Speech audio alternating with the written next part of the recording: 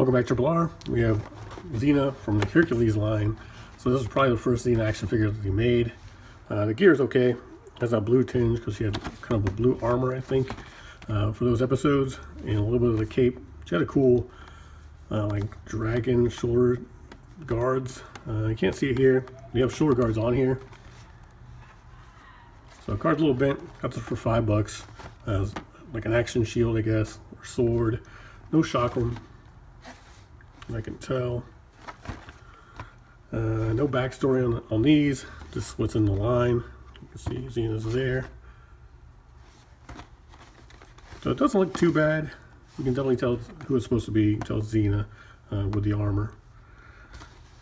So I guess, I can't remember if she had the chakram then or not, but not here. Sword, a very large shield, but it's not a bad looking action figure.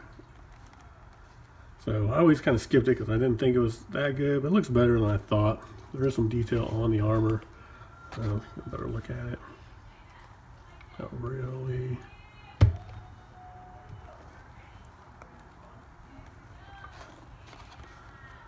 Kind of hard to see, but there is detail on the armor. The strap boots. So that is Xena. Warrior Princess weaponry. I guess that's the addition. Thanks for watching Triple R. Have a good day or night, wherever you are.